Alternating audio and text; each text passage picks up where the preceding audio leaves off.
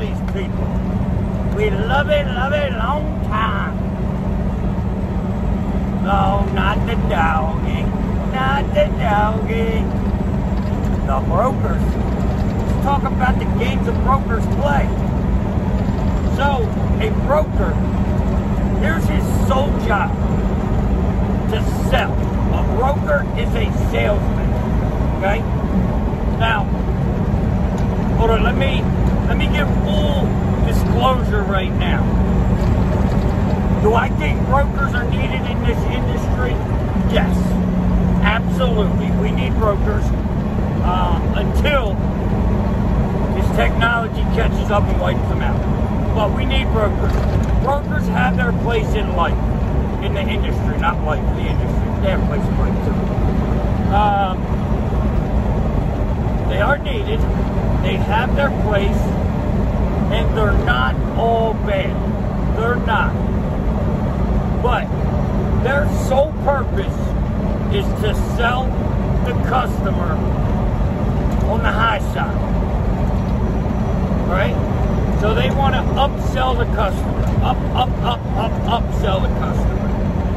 And then, now they need to put on the other hat, and then they need to downsell you. Well, as a salesman, I can tell you, upselling is easy, downselling is hard. So, because I have to convince you why your thought that you deserve $1,000 is not valid. It's not real. It doesn't happen. You don't deserve it. That's what a broker's job is. Now, the problem is a lot of owner-operators, truck drivers, employee-minded business owners do not know their own worth. You don't know your own worth. So, the industry can live without a broker, okay? Cannot live without a truck and a trailer and an owner-operator that has the skills to pay the bills and drive these trucks. These trucks are not easy to drive. Whether it's a big truck, a hotshot, a box truck, whatever. It's not easy to sit in this seat 11 hours a day and focus only on driving. You know what I mean? Like, leave your family to the side, leave your wife to the side, and let it all go and just drive. And get that freight moved as quick as possible. Like, that's our job. So, a broker's job, as I said, is to upsell them. So, and most of the time, that's the easy part for them. You know why? Because the customers don't know no better. The customers don't know that $1 a mile is a good rate.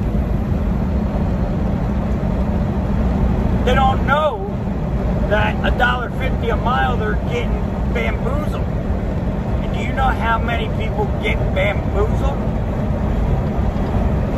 Come on, that's close, but come on. Cut me off just to get to a closed weight station, I guess.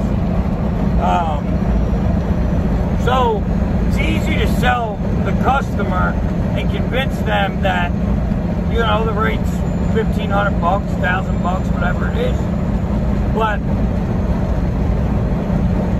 now they need to convince you, which should be harder, but unfortunately, in the desperation and the way we think about money and about ourselves is actually the easiest part of their job a lot of the times, unfortunately. So now, let's talk about the games they play to make this happen. A broker will lie to you. Not all, but they'll lie to you. They'll act like your best friend and tell you whatever they think you want to hear. I had a broker earlier beg me to give them 20 minutes to send it over. in 3 hours. You think I got a load? No. I didn't wait for that load. I still have the spot. But I was looking for the load. I don't have a load though, right? So they're going to say, oh, I'm calling the customer. I'll call you back. They're not going to call you back. They're going to ask you to hold the spot. They're going to tell you it's yours. Until you have a rate con, that is not your load. A man, unfortunately, a man's word and bond ain't jack squat no more. Unless you really know this fella. Like, I know some people that their word is their bond, and if they told me they're going to do something, they're going to do it. No matter how it affects them, no matter what it does within reason, they're going to do it. And if not, they're going to call you like the man they are or the woman they are, and they're going to say, yo, I told you this, I can't do this. This is why. You know what I mean? Like, they're not going to play this game. A broker does not care about you because they know what you know what they think? There's tens of thousands of truckers. I don't need this guy. And you know what I think? There's thousands of brokers. I don't need that guy. And a lot of times I don't. Now, there's some of them I do need because I use a lot. But guess what? Those brokers are usually some of the best brokers. Now, there's a couple megas that are hit and miss just because they hire employees. That's where the issue becomes. If you have an employee, your reputation is just, you never know what it's going to be. Because people lie. People do whatever they got to do to get money. Like, there's a brokerage out there right now that used to pay banging money. Banger money. There's a lot of them. But guess what? They don't do it no more. Because they see, oh, wait, these guys will take this for less. These guys are telling me to give them the load for $100 less just not to give it to the other guy. I can keep this money. That's what they're doing. And it's working. If a broker says it's yours, it ain't yours until you got a rate con. And even then sometimes, a lot of them get canceled. Brokers have no loyalty, no coup, don't care. And now, I'm not a broker basher. Anybody that knows me knows I do not bash brokers. But I had one the other day lie to me about everything about this car. I had to sit 6 hours on this car because they played the game. And they won. Unfortunately, they won.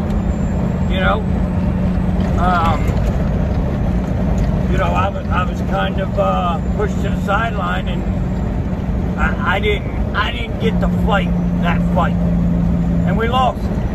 But ultimately, I'm the only one that lost. But that is what it is. Now, they will do whatever they have to do for $1. Like, that's the name of the game. They don't care about you. They don't care that you're sitting there 6 hours, ain't made no money. They don't care that you're holding a spot on that trailer, and they don't have the kahunas to call you back and say it's not going to work. They don't care. They think you're still holding. And now, here's the biggest mistake newbies make. The biggest. When they see a load and they talk to a broker and the broker says, I'll call you back, they start to head to the load. I know people that will drive to a load before it's booked. Then they get mad when they don't have the load. Look, I don't know what happened. I know what happened. You put your eggs into a basket that wasn't even yours. It's got a hole in the bottom. Y'all never sewed that together, never closed it up. Y'all never took care of business. You never even talked business. But yet you believe these people. Like, it's their job. Unfortunately, a broker's job is to be scuzzy, be scammy. Some are better than others, and some just won't. Like, I know some of the I've got probably a handful of brokers that are so honest, dude, it's really disgusting. Like, and I've told guys, like brokers, I'm like, dude, you need to tighten up. Like, yeah, you can be honest, yeah, you can be real, but I know brokers that will take a loss just to move the car. Like, there's two style of brokers. And there's the one in the middle, and that's the one you really want to deal with and work with. But unfortunately, they're few and far between, you know? So, guys, don't let the broker say, I'll get you on the next one. It's one of them things, tomorrow never comes. Because guess what's going to happen on that next one?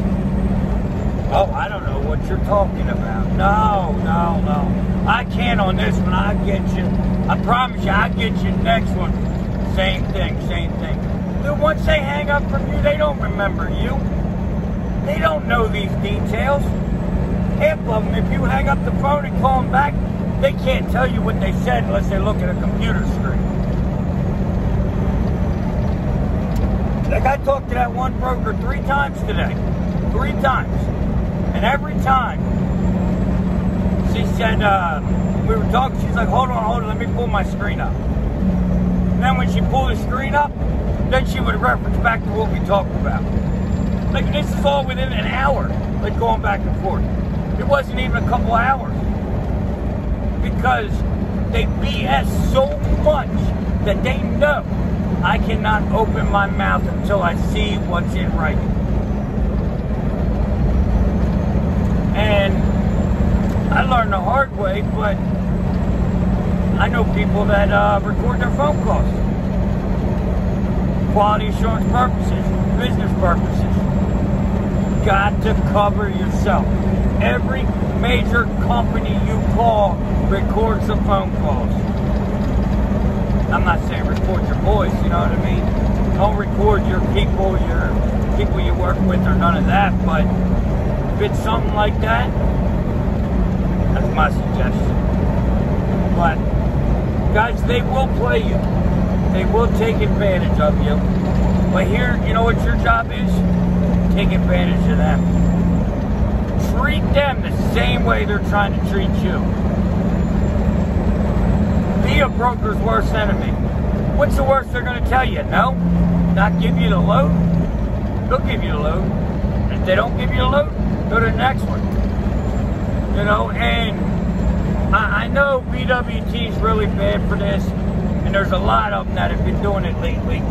But their thing is, they'll put it on the board, and then as soon as you call, they're like, well, can you take less? No, I'm not taking less. You know why they do that? Because they think you're desperate. And a lot of truckers are desperate. They don't understand. You will get a load. In car hauling, you will move a car. You will. Promise you, bro. You'll move a car. And you'll make money. And you'll get paid. Like, you don't need to take just any load. Like, I just wish that I could really get people to see my true process and how it really works with me. Like, I'm not going to say I'm ignorant and nasty with brokers, because I do respect them as a human. As a human, I will respect you. But when we're talking business, I don't respect their business model. I just don't. Now, they can make money, but I'm going to get what I want to get. And now here's the flip side on my opinions. Let's say I want $1,000 for this load. That's what I want to move it. Now, should it matter if that broker's making $2,000? Should it really matter? Sorry, my anxiety's acting up. I don't think so. I don't think it should matter. Because I have a right to do something. If it's $1,000, that's what it is. But a lot of people seem to think that they deserve money that they don't even ask for it. You know, why do you deserve it? You didn't even ask for it. You didn't even their job with the customer and banged out, hit a home run. Now you need to bang out and hit a home run. Like if you're getting $1 a mile and they got $1.80 a mile, everybody wins, bro. But I know people are like, oh, they don't deserve it. But then why are you not on the other side with that phone call? Why are you not on J-Tracker pulling in leads, cold calling, on Facebook, chasing people down looking for cars, banging the phones, dealership, dealership, dealership? Why are you not doing that? Do you think these loads just come to a broker? I'm a broker. It don't happen that way. Like I am, and everybody's going to say, oh, of course you are. I'm truly a different style of broker. And I will show them, I'll show you my agreement. But the way I do it is, you get COD, 90% of the times it's COD and then you pay me. It'd probably be $100 a load. But if people knew what we went through for just $100 a load, it's really not worth it, but it is worth it, you know? But guys, we've got to come together. We've got to rebuild this industry the right way. You need to be the backbone of trucking. You are not a steering wheel holder right here. You are a CEO. You are a business owner. You are the damn boss. You run this ship. Ship with a P. You run it. Don't let nobody else run it. Dispatchers are $10 an hour CEOs. Now, I am going to start helping a couple people dispatch, but my goal is to teach you not to be your long-term dispatcher. But, it's really the same thing. You'll pay me $10 an hour to be the CEO of your company, but it won't be $10 an hour. It'll break out. Like that's usually how it breaks out with the loads. Let's say it's a $500 load, and the broker gets 10% of $50. You know what I mean? It may take them 4 or 5 hours looking for that full thing. So it usually breaks out to about that, you know? And I know you all see like, you driving? Oh boy. Not safe, I'm sorry. But, I like talking with my hands. So guys, you really got to, don't let these brokers run this shenanigans. You do you. Y'all know how to get this money. Don't be scared. Now, this is something totally different, and this is a disclaimer. I started up on Facebook. I am now Hotshot Date. Like I have a profile of Hotshot Date. Well, I am getting bombarded, and I mean bombarded, with people asking questions of trucking. Which, as you guys know, I'm here to help. I enjoy helping. That's what I do. But I just don't have the time to answer every little question of like, where do I start? What do I do to get started? What do I need to get in this industry? Like I have probably 400 plus videos, guys. So if you did that, like send me a message, I'm sorry that I just haven't been able to respond. I think there's like 130 message requests right now. And I don't want to be that guy to delete them, so I haven't done anything with them yet. But that's why I did all these videos and still do all these videos. You know, I'm not making Toe Piglet money on this stuff. Because I'm real. I'm not a comedy show. I'm real. You know, and his part is entertainment / teaching some of the time. You know, that's what he does. But mine's not that. And it gets boring, I guess. So guys, if you sent me a message and I didn't get back to it, I apologize. But the videos are here. I do have the consultations. I cannot just give my number out to anybody, you know, because I did that in the beginning, and It was just crazy, like total nonsense, crazy. So, if you're that guy and I didn't answer, I'm sorry, I apologize, but that's fine.